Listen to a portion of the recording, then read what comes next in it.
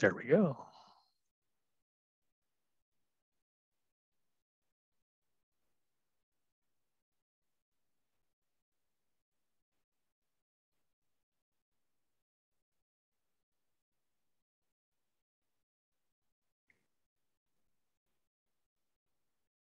Hello, everyone, and welcome to our first Choosing Our Climate Legacy Priorities for a More Equitable and Resilient Ohio webinar. This series aims to discuss the future climate resiliency in Central Ohio. Today's guest, Dr. Jesse M. Keenan, will be speaking on market-based climate adaptation in the built environment. My name is Jerica Logan. I am the Outreach Coordinator at the Center for Urban and Regional Analysis, otherwise known as CURA. I will be your host for this event. If you require closed captioning, you will find a box at the bottom of the screen called CC. Click the box and select Show Subtitles. This will allow you to see the subtitles during the presentation. Please feel free to submit questions at any time during the webinar in the Q&A box. We will ask as many of your questions as we can in the last portion of the presentation. And if we do not get to your question, we apologize. If you have any additional questions following this event, please feel free to email me at logan.433@osu.edu. There will be a short survey at the end of the webinar. If you have any time, please provide your feedback. I'm now going to pass it over to our director, Harvey Miller. Okay, everyone, thank you, Jerica, and welcome to today's seminar. This seminar is part of CURA's regular series on issues and challenges facing the cities and regions in Ohio and beyond. Other events this semester in our Choosing Our Climate Legacy webinar series is March 4th, Vivek Shandis, the founder and director of the Sustaining Urban Places Research Initiative at Portland State University. On March 25th, we'll welcome Robin Lechenko, professor of geography at Rutgers University. And then to close off this series on April 29th, we're going to have a panel of the movers and shakers locally looking at these issues of climate resilience in Central Ohio. That panel will feature Alina Irwin from the OSU Sustainability Institute, Aaron Beck from the Department of Public Utilities at the City of Columbus, Kirsten Carr from the Mid-Ohio Regional Planning Commission, and Sandy Doyle Ahern from EMH&T Incorporated.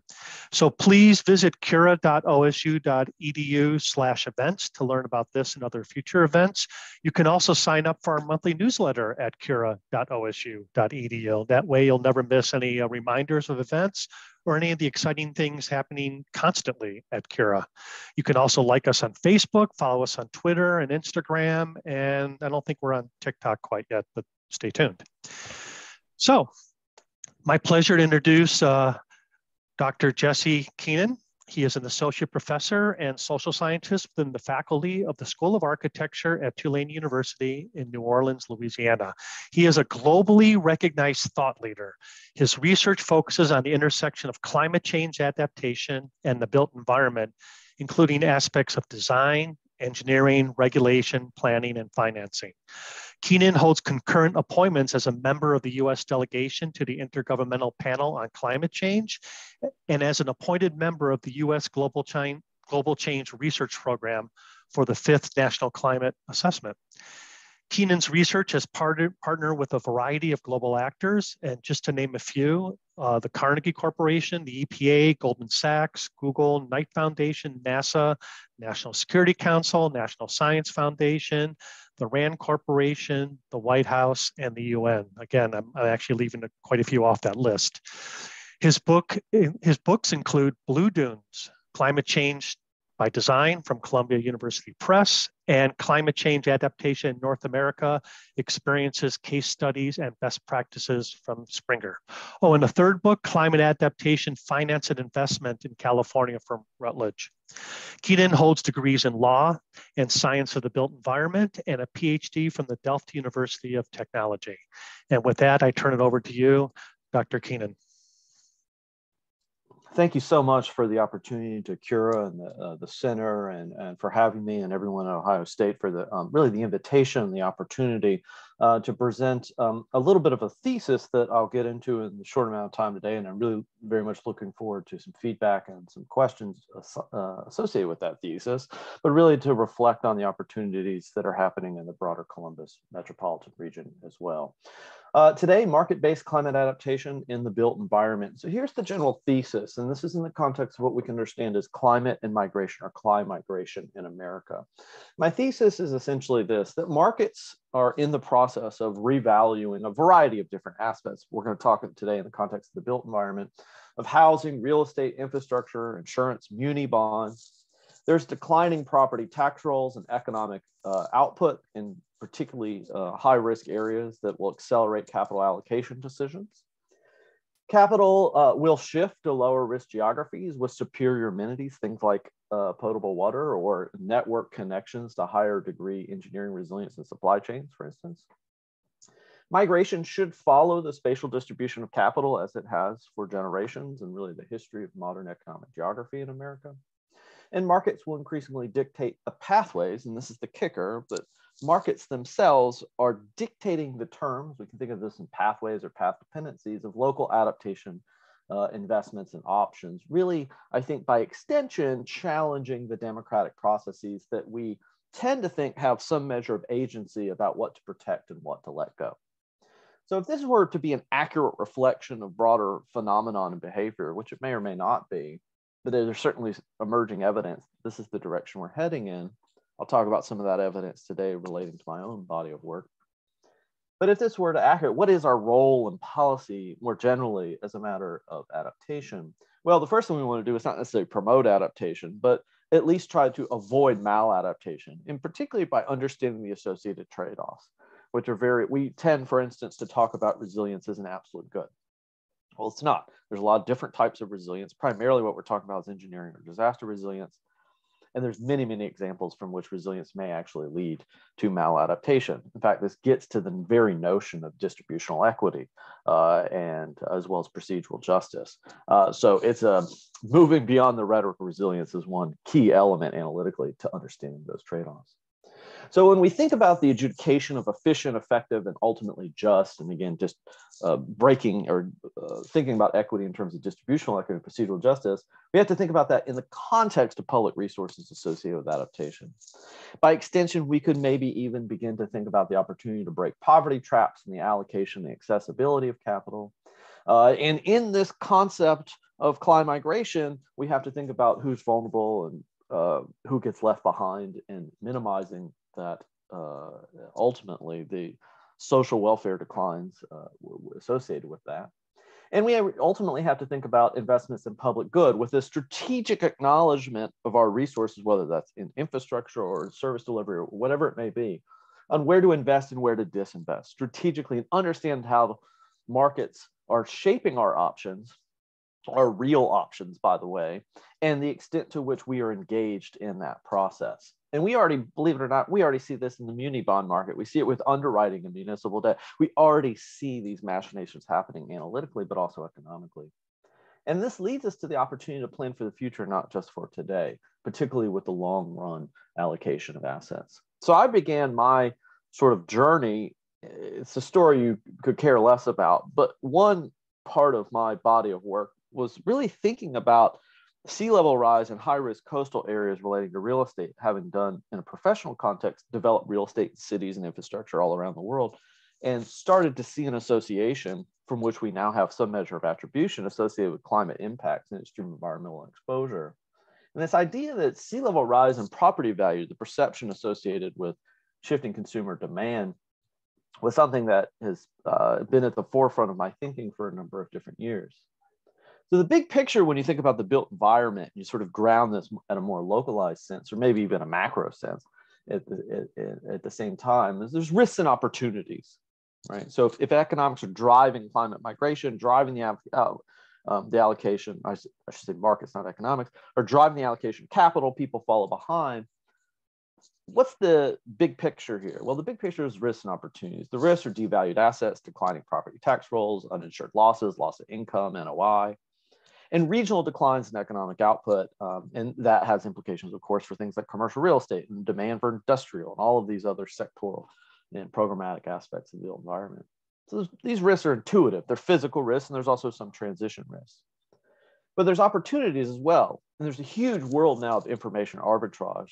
Some of you may or may not have read my work on the climate intelligence arms race.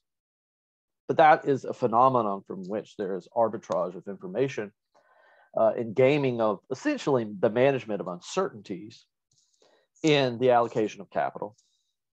And that is an opportunistic strategy for many. And in fact, everything that I'm talking about today is positioned within a number of different strategies of funds, private equity in particular in the United States and overseas. So people are realizing this. This isn't some strange academic formulation. This is actually a reflection of concurrent observations and thinking projections, as well as investment strategies. And ultimately, people will be on the move, and they're going to need more real estate. They're going to need more stuff.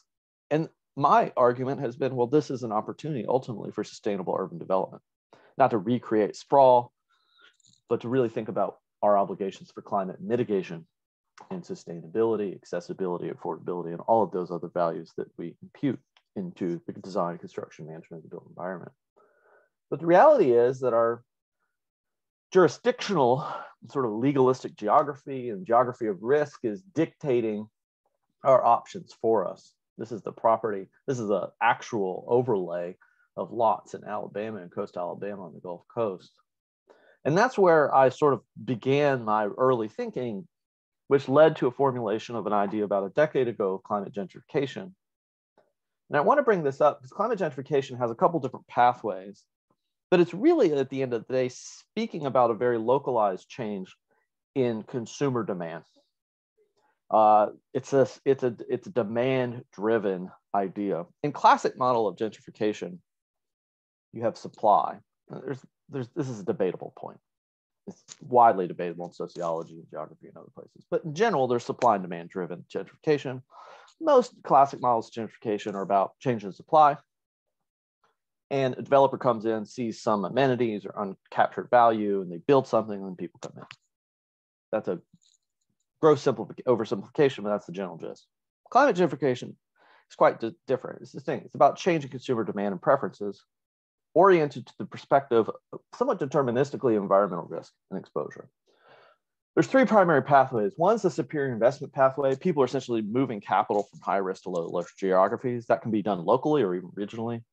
That is, people are moving intra-county, which is much of the climate migration is anticipated to be in the next few decades, is mostly intra-county, as many demographers would argue. But you could have this people moving from Miami Beach to mainland Miami. That could drive climate gentrification on the high ground, for instance. But it could also be people moving from Central Florida or South Florida, rather, leading to climate gentrification in Atlanta or Charlotte or other job bases. So it's a multi-scalar orientation. The other is the cost burden pathway, which is a kind of inverse gentrification where essentially only the wealthy can remain by virtue of the increased costs associated with insurance, lost labor hours, sitting in flood-prone traffic, you name it. It's increased costs, and really the only wealthy can afford to live there. And finally is the resilience investment pathway, a really prime example of maladaptation of a form or one application of resilience. And in this case, you take a high-risk geography and you invest money into adaptation and resilience, principally engineering and maybe even ecological resilience, but it increases the level of performance and amenity evaluation. It leads to rent seeking and actually leads to increase in prices and rents because of that increase of performance and increase in amenities.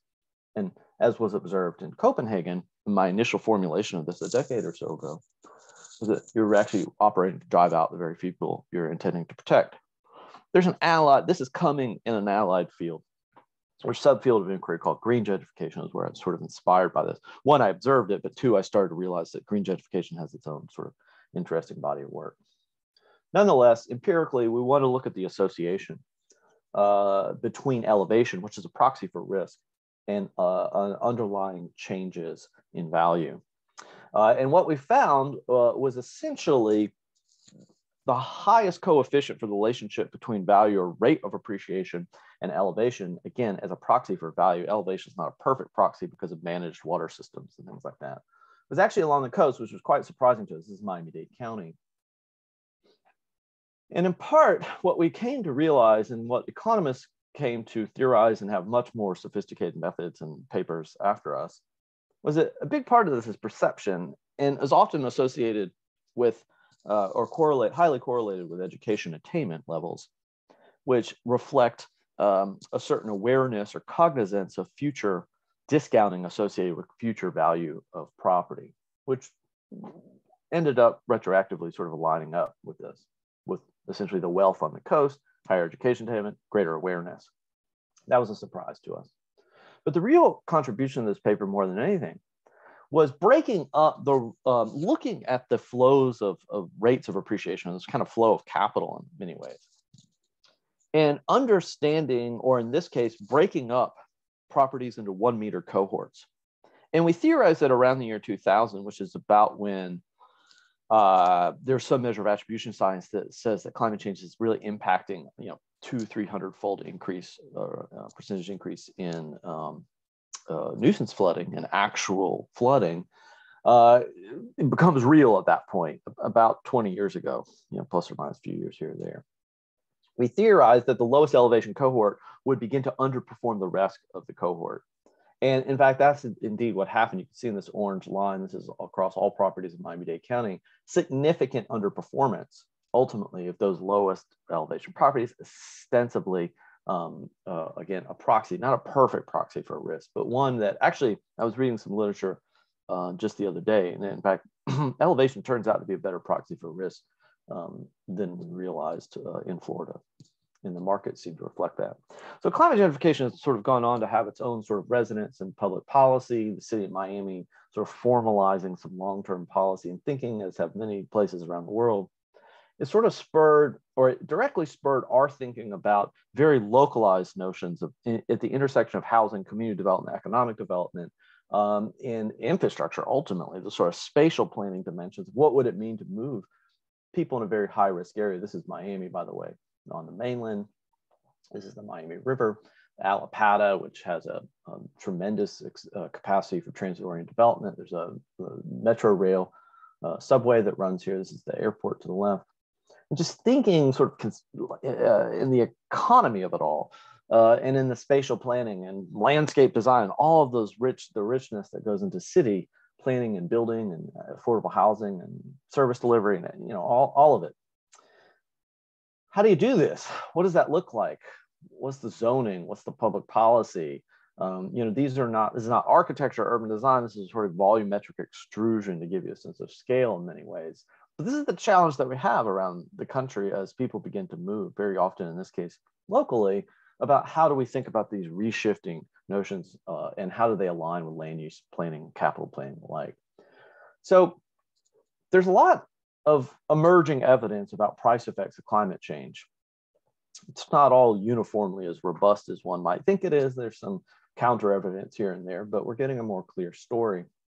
When it comes to sea level rise and price effects, there's long been risk and risk reduction capitalization observed in the housing markets, particularly coastal housing markets, usually with a declining level of robustness relative to an extreme event. But in general, very impactful work by Bernstein et al. In 2019 that basically is saying that properties in a sea level rise zone up to about 6 feet sea level rise zone are basically traded at about a 7% or valued at a 7% discount relative to other similarly situated properties. This number actually goes way up 12, 15, 20% in areas that are in the 1, 2, and 3 foot range for sea level rise, which again becomes allied to other coastal non-attributed climate risks that may or may not have anything to do with climate change. So there's an environmental exposure element there that's hard to tease out.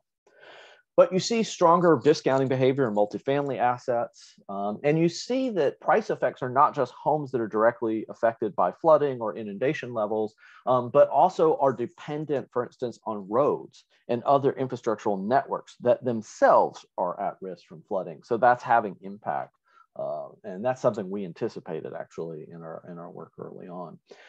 Geographic concentration, so that's the kind of a primary level. At the capital markets level, we see things like geographic concentration of risk premiums now in the mortgage markets and the secondary markets. So there's evidence sliced all the way through, and from the primary discounting at the buyers and sellers all the way up into the capital markets. We're going to talk about the mortgage market in a second.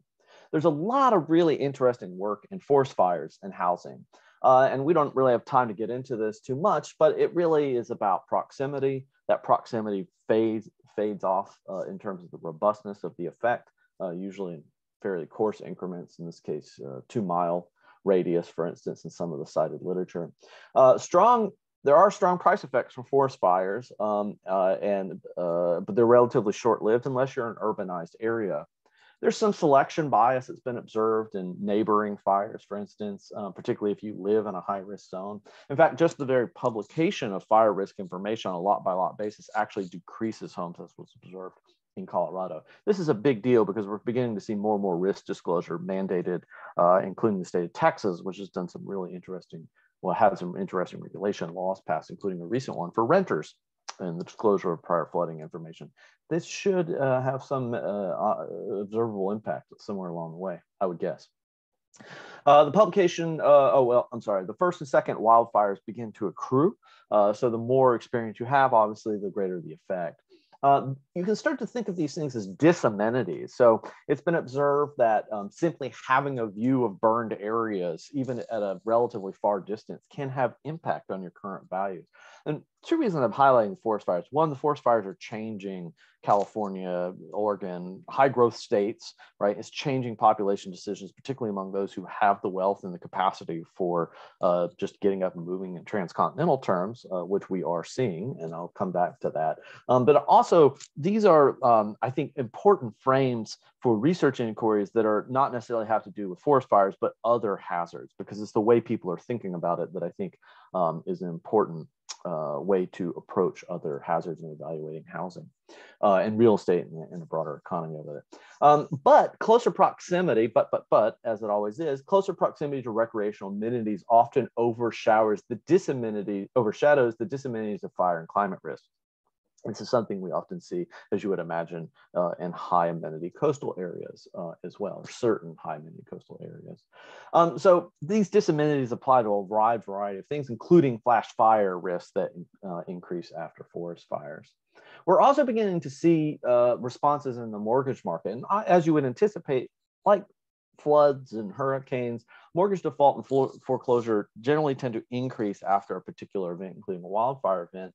But some of the early evidence is coming, particularly out of California, is that as we get a larger and larger wildfires, we're actually seeing decreasing levels of default and foreclosures. And part of that has been sort of theorized to be coordinated externalities between local governments and insurance companies for rebuilding and that flow of insurance capital. But that really can't continue, particularly at the uptake in participation and pricing of insurance, which is not actuarially based, particularly in California, which particularly excludes climate modeling and essentially forcing Idaho and other really people even in Ohio are paying to subsidize essentially climate risk in California.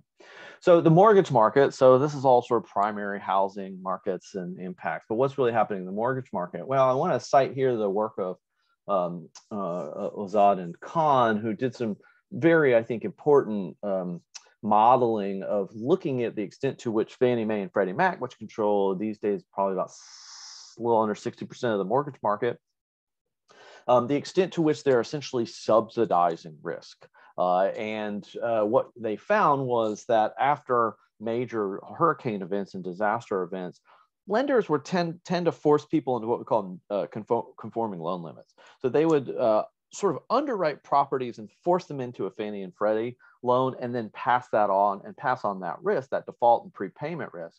Because if you get hit by insurance, you get hit by a storm, you have to pay off your property with insurance. You're prepaying early, you're not getting the full benefit of your interest investment. That's a prepayment risk in its own right. Long story short, they're tending to use these conforming loan limits, pushing homes right up to the value, the maximum value, so that they can participate in the GSE lending model and pass on that risk. So I want to talk about what I think is probably the most, well, I think it's the first really published peer-reviewed evidence of a signal on a mortgage market. And this relates to my theory of underwater writing or blue lining from the consumer's perspective. It's essentially the same thing. And what we see here, and we don't have time to get into the broader sort of theoretical constructions, is essentially banks are developing geographies of risk of where to invest and where to disinvest. And they're managing it both extensively and intensively, as we have theorized.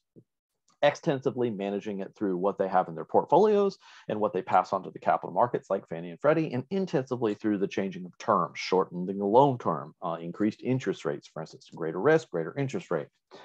So the problem, though, is that their capacity to manage climate analytics and translate that in a competitive market for mortgage underwriting, particularly low interest rates we have in the market we have today, there's a lot of structural and institutional and behavioral limitations that create a misalignment between the actual risk and what they model as what they think the risk is, particularly over the life of the term, which, by the way, isn't always the actual term on the face of the promissory note. So they're trying to understand long-term to mid-term risk and then execute that in the underwriting of their own competitive market, and there's a misalignment there. Right. And there's a lot of arbitrariness. There's a lot of things that stand in the way of a perfect alignment. That's what you need to know. But our theory here and our empirical sort of conceptualization here was that we have two types of lenders. You have concentrated lenders and non-concentrated lenders. A concentrated lender is a small savings and loan bank, a local bank, a lot of good, strong, soft information about risk. Non-concentrated lenders are Bank of America, Wells Fargo, big national lenders. They may not have a long-standing footprint in a particular community through acquisitions. They're big lenders. So you have small lenders and big lenders. Well, our theory was that concentrated lenders have better soft information. They've been there. People have worked at the bank for 20 years. They know, property may not be in a flood zone, but everybody drives by it every once in a while and they know that it floods on occasion, right? So things like that, we anticipated that they would begin to manage and internalize climate risk, particularly in coastal properties, sooner than the non-concentrated lenders. And in fact, during the financial crisis, the Great Recession, as the market bubble was increasing, the concentrated lenders got out like 18 months, 24 months in general, before the big lenders do, because they saw the asset values were not commensurate with the underwriting values, right? So we theorized, well, these banks should have better soft information to understand quality, housing quality, but also the underlying risk to the collateral. And long story short is basically what we found is that and of course, there's all different sized banks, regional banks in between. So you have to kind of think of this on a continuum of concentrated to non-concentrated banks. And what we found is that the more concentrated bank you were, or your portfolio of lending was, the more likely you were to sell off your mortgages in a sea level rise zone to the secondary market and not keep it on the books. We didn't find any differentiation associated with credit underwriting. That is, we anticipated there might be tighter credit for people in higher risk zones, kind of uneven evidence on that. And I think that'll be something we'll see in future years. And in very high risk areas, we did see some credit tightening, but that's going to be the inquiry of future research. But it doesn't really matter, because what we see quite clearly is that concentrated lenders are getting the climate risk off their books. And this is even for the jumbo loans and the jumbo prime loans, which are important for their own business model on a number of different fronts. So this is problematic because now the capital markets beginning to understand price risk. We already know that in the broader scheme of capital markets from credit underwriting, they're already adding geographic concentration of risk premiums. That is, if you have a bunch of mortgages pooled into an RMBS, residential mortgage-backed security, and they're all concentrated in Mississippi or Louisiana or Texas or whatever, there's going to be a risk premium that goes along with that. And that isn't just a macroeconomic risk premium. That's something that has to do with environmental exposure specifically. When you add up the total loan volumes in the secondary market in coastal counties in the United States, which makes up in dollar volumes probably more than half of all the dollar volumes, not number, but the dollar value of homes in the United States, a huge percentage of these loans are exposed in the 1 foot sea level rise zone. So we have this enormous concentration of mortgage debt in very, very high risk areas. And that's something we can talk about. But nonetheless, it's something that we've essentially socialized the risk in the capital markets utilizing the GSEs. But there's also commercial, I mean, there's life insurance, there's other investors out there, it isn't just the GSEs. So that's all supply, that's all the world's supply. But what about the demand? Well, there's been very interesting survey work recently, and I just want to highlight, in both academic terms and in the gray literature, I just want to highlight the work of Redfin, just fly through a few things here in the interest of time, because there's so much to cover here.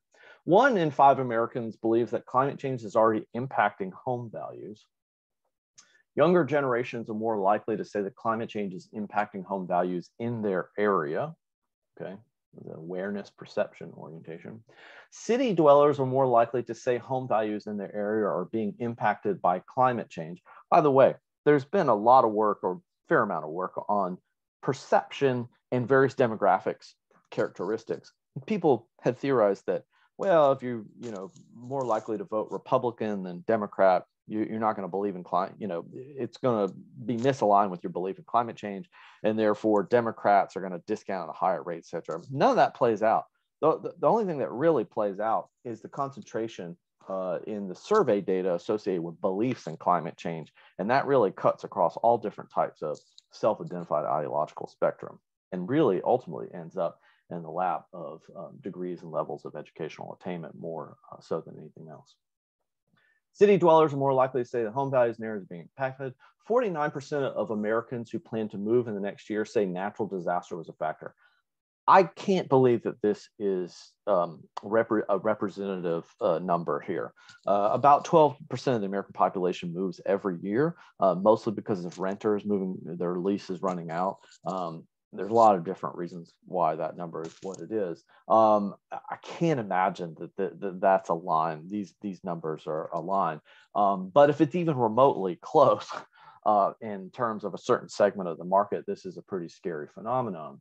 Younger Americans are more likely to factor climate change into moving decisions, and this includes moving for labor market participation.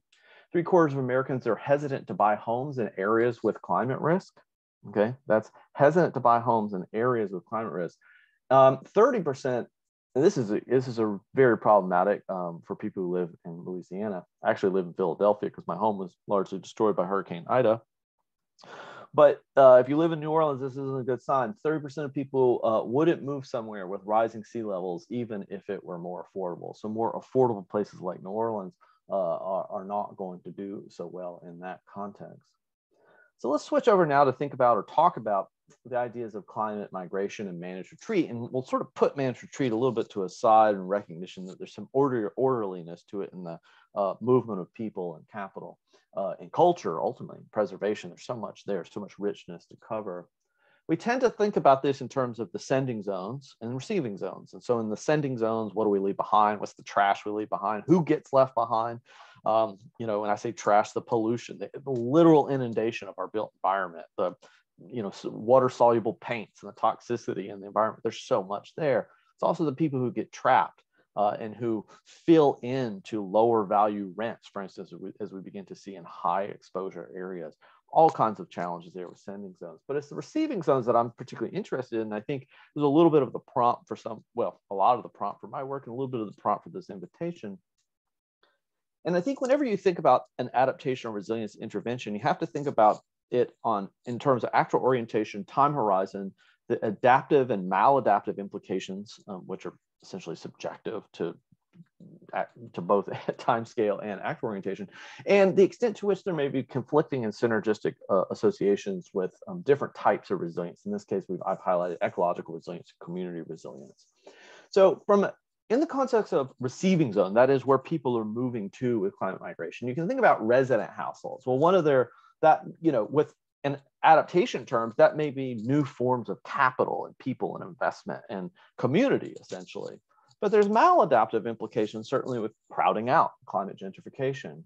For the climate migrant household, there's adaptive implications in terms of less exposure and risk, and that may play out in all different types of things we've seen in post-disaster context, from life expectancy to education attainment to public health implications. There's so much there. But there's maladaptive implication in terms of broken social and economic networks and relationships. And there may also be, in terms of, let's say, ecological resilience, there may be some amenity value, which is one of the attractors to that particular region, but it may also be dealing with things like legacy pollution, certainly an issue for the Midwest. This is drawn from some of my work in Duluth, but just thinking about a city like Duluth or a city like Columbus, on the time horizon of a bond term, a tax assessment, whatever that fiscal orientation may be, it may increase your tax base, but you also have increased welfare burdens and distributional benefit challenges. Yes, you want to advance sustainable development, but you also have resource depletion challenges. So there's a lot of different ways that you have to think about this analytically at different scales. So some of my work in recent years is to really kind of change the broader paradigm of Western expansion, which has long been done by humanities scholars, but really somewhat rhetorically, or if entirely rhetorically, to think about this as a northern expansion. And this is the future of America, I would argue, at least for some component or cohorts of Americans and North Americans, to think about northern expansion. And I'm in fact writing a book right now called North for Oxford University Press. And obviously in areas like Louisiana, people are moving north. But climate demography, and this is the work of Matt Hauer, which I've relied on among other environmental demographers for a number of years, are telling us some interesting stories about who's leaving. This is just sea level rise risk alone. Extreme heat and forest fires are completely unevaluated, I think, at this point, at least thoroughly. And by the way, one of your next speakers, Professor Chandos, who I is really, first of all your subsequent speakers this semester are really fantastic. But Professor Chandos has really, I think, done some really pioneering, very interesting work that may relate to some of these questions and is worth bringing up.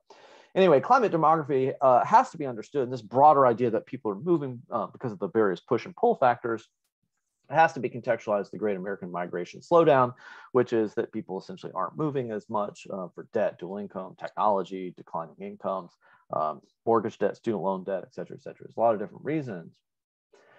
So when you're thinking about, alignment between a place like Columbus, and you're thinking about, okay, sending states, labor age mismatch, skills, Florida and South Carolina are sending a lot of elderly and children, or as is anticipated or projected.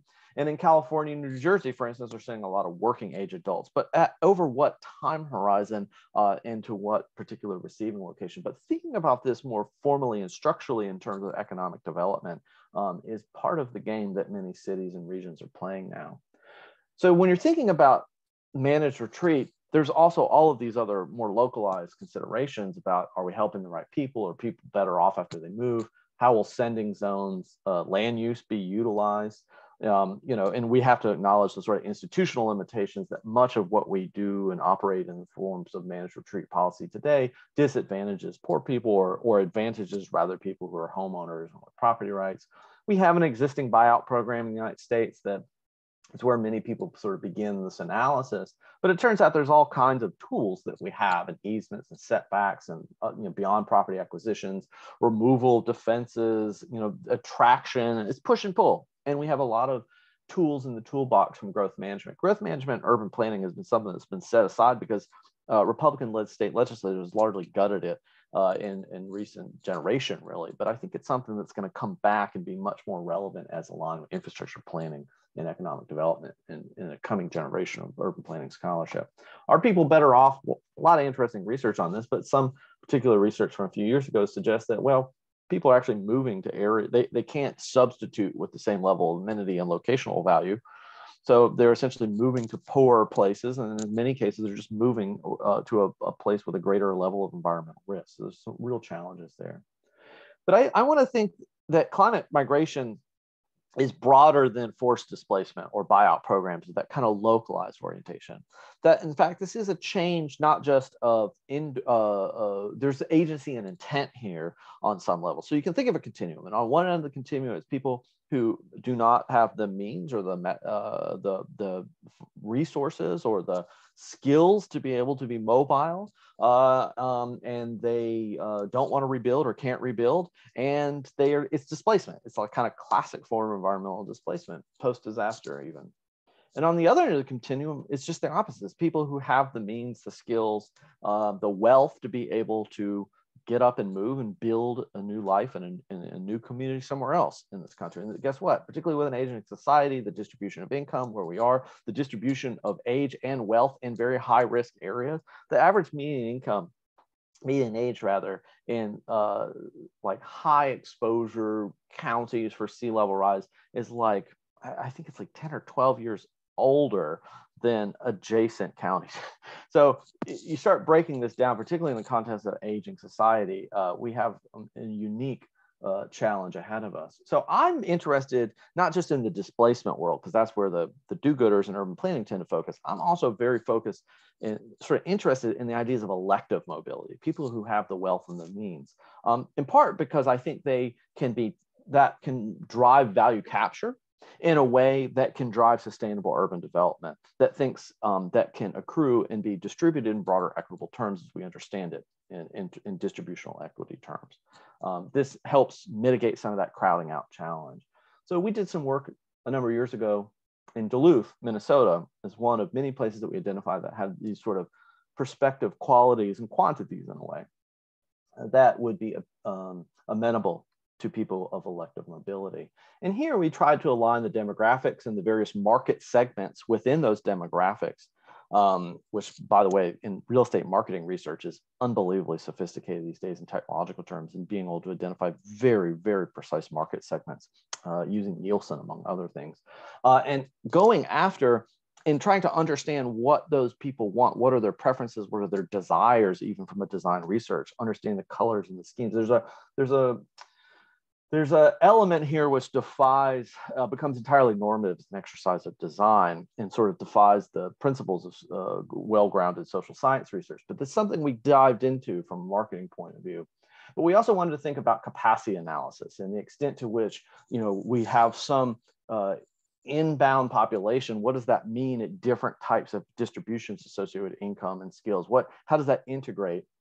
And ultimately, what would you do from an advertising or branding or an external engagement and even conversation internally in terms of economic development? This is a very nebulous, fuzzy world of taking some well-defined, robust modes of analysis, if you will, in scholarly terms, and really trying to think in very applied terms, and very often, I would argue, creative elements.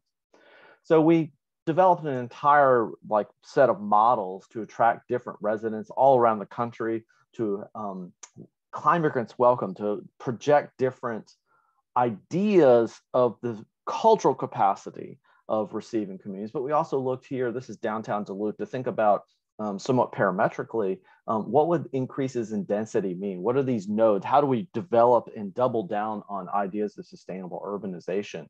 What does that mean in terms of the incremental fiscal capacity and economic capacity? Things like impact fees becomes these units of analysis, very simplified, of course, that help us understand, 20,000, 30,000, 40,000. Again, these are volumetric extrusions. It's not urban design necessarily. It gives us a sense of that concentration, a kind of visualization in a way, diagrammatically more than anything, but begins this idea of the vision and what it is that we want to have ultimately, and where do we want to live. So we tested this in social media, and we got very interesting survey data, and we had these kind of kitsch ideas and mottos, and attracted and see what stuck, what worked. It was very interesting. It's something I intend to pursue in more scholarly and creative terms in the coming years.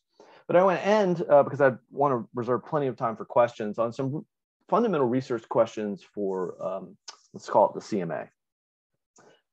If you do have people moving, where and how will they live? That advances both climate mitigation and sustainability goals. What investments can you make today that benefit incumbent residents, even if no climigration ever show up? How does the industrial ecology, something like I would understand food and consumer products in your area, and that network of CMA align with high-risk geographies? right? How are you connected? What cities and regions does the CMA essentially match with? People in economic development do this work, and they've done it, I think, somewhat superficially, in part because the regional science, I don't think, is particularly well applied in this regard, but people are starting to think about this. And I would say more anecdotally than anything, but it's a huge area, I think, for future inquiry. It has a lot of geospatial implications as well, so quite robust for Cura's expert capacity. How do you manage climate impacts and environmental resources, right? So how do you align the allocation of resources for adaptation and growth management? Again, I think a huge opportunity for growth management. How do you manage climate gentrification and crowding out problems? We've identified that. What are the value capture mechanisms for guiding new sustainable growth? Ohio has a sort of strange and open book when it comes to much value capture mechanisms formally, or at least legally. How can economic development, regional planning coordinate jobs, housing, and transportation? I mean, urban planning 101. What are the mechanisms for coordinating land use infrastructure and adaptation and disaster risk reduction measures? This is a major challenge now currently within the current administration at the White House.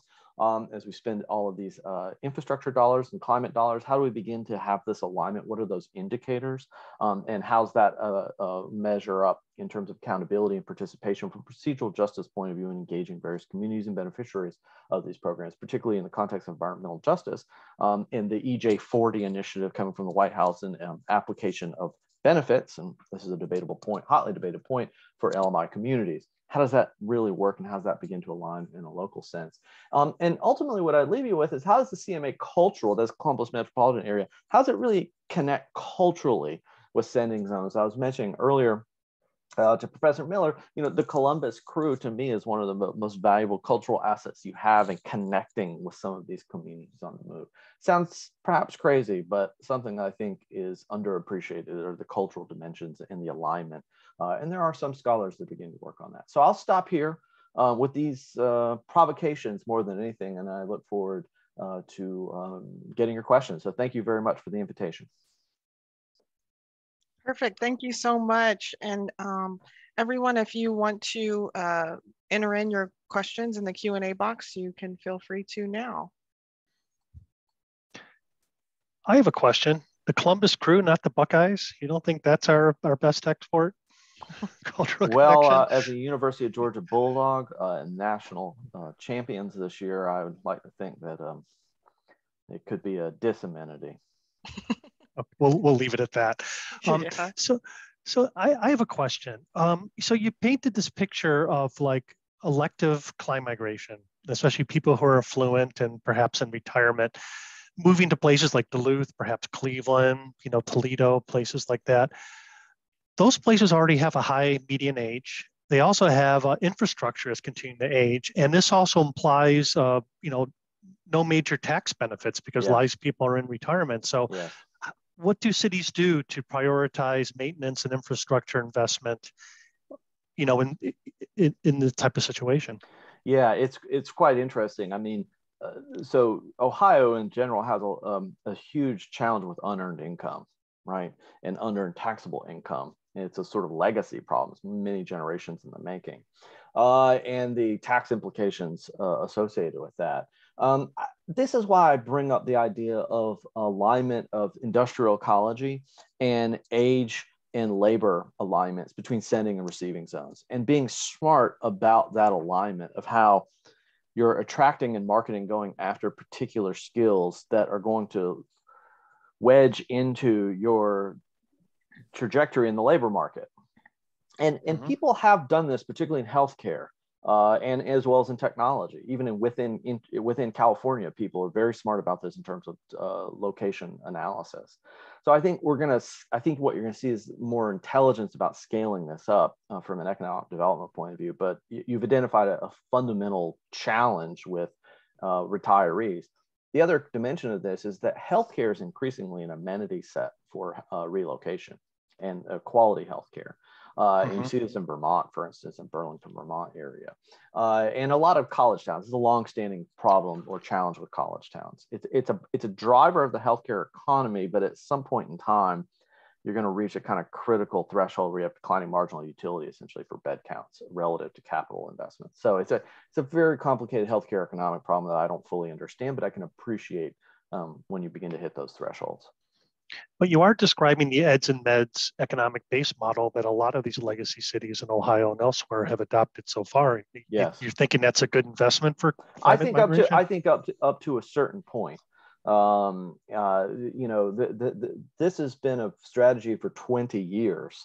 And there's not been a lot of capital investment associated with that because our healthcare system has not kept up. I mean, we see this with hospitalization rates with COVID. Our hospital system has not functionally kept up with the bed count that it commensurate with the level of care and the duration of care and the relative aging society. So it can work for a while, but it's mostly rhetoric until at which point you begin to see meaningful, even if you had meaningful health outcomes, I'm not even sure it would be all that well reflected. It's interesting, like healthcare becomes a risk category the same way you begin to capitalize environmental or climate risk. But I'm not sure that level of transparency in the underlying healthcare economy of it all is necessarily something that is as visceral as climate risk. But it does interact in a very complicated way that I can't appreciate. So you do seem to think that cities in this part of the world, cities and states in this part of the world, which have been depopulating for decades, may see an influx of climate migrants. But if they come here, how they live influences, ways that can advance, mitigation and sustainability goals. So, what kind of investments should cities and regions make in order to accommodate that and accommodate that type of living? Yeah, I ultimately, there's a long toolbox, a vast toolbox of sustainable urban development. I tend to think this is really about land use more than anything. It's not about product development or housing. And there's things you can do in terms of building codes and technical measures of design and engineering that advance that. And that stuff's pretty well mainstreamed in a way.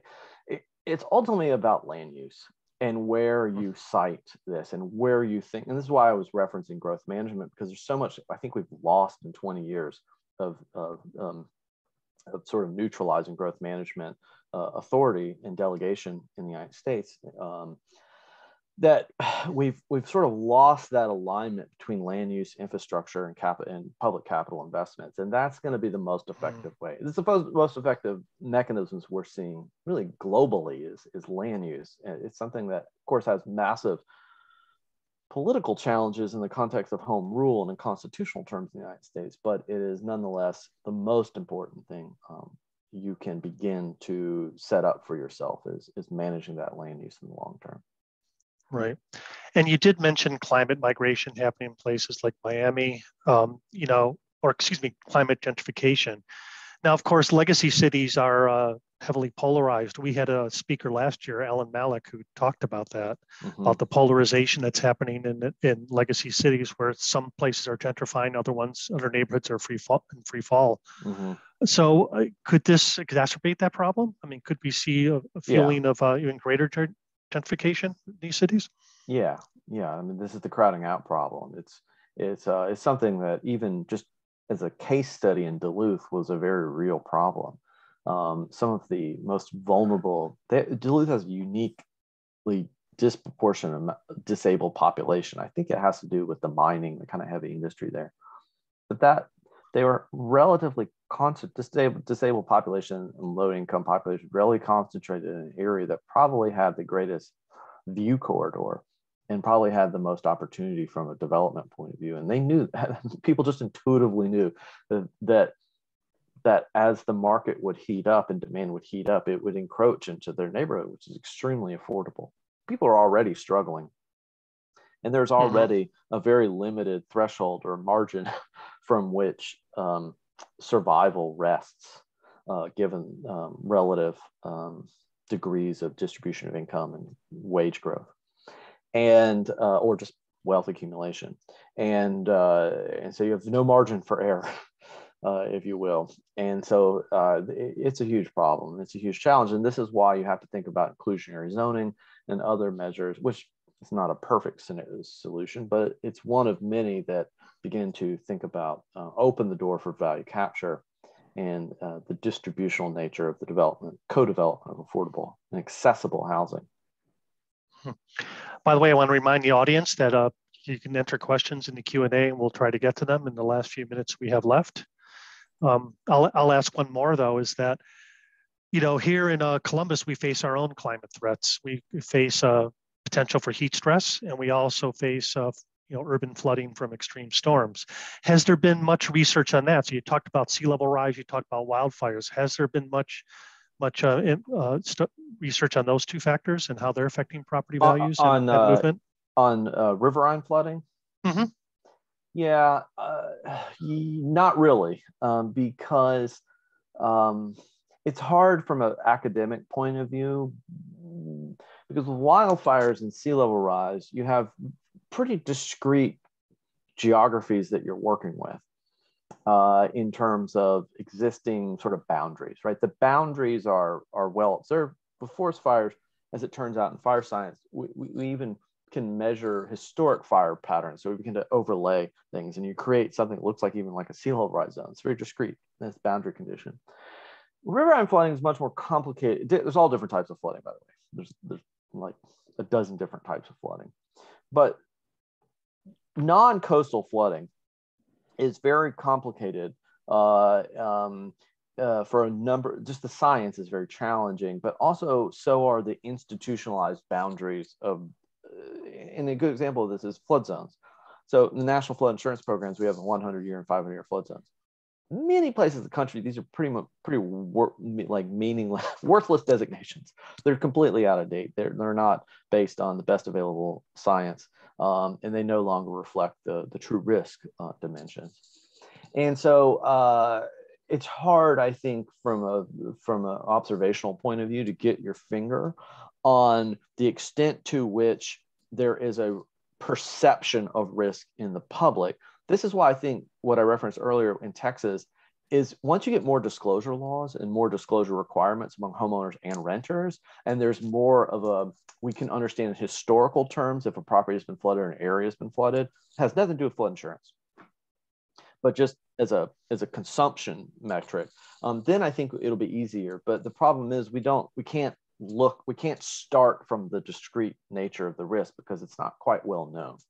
And in fact, extreme precipitation is the most immediate challenge to life and property from climate change, climate attributed extreme precipitation events right now. And the extreme heat's up there, but it's a massive immediate challenge, and one we're not particularly well prepared to institutionalize better measures of bounded geography. Okay, Jarek, I think we have a question from the audience, please. Yep.